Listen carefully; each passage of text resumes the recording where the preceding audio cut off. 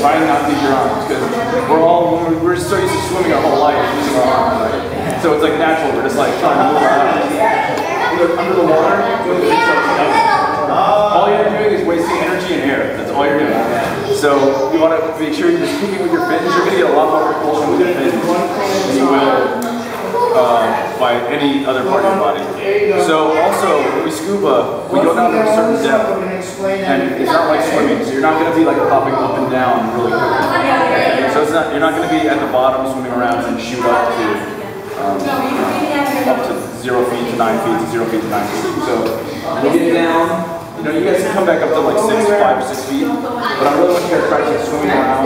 Get used to being underwater. You can throw the torpedo around. You know, swim around, play, take some photos. As you guys get more comfortable in like another maybe 10 or 15 minutes, I'll teach you a couple skills. The one with the regulator where you can take it out, take a photo, put it back in. I'll show you that one. As long as all you guys are comfortable doing it. So what we'll do is when we practice that one, I'll just have all of you guys just sit on this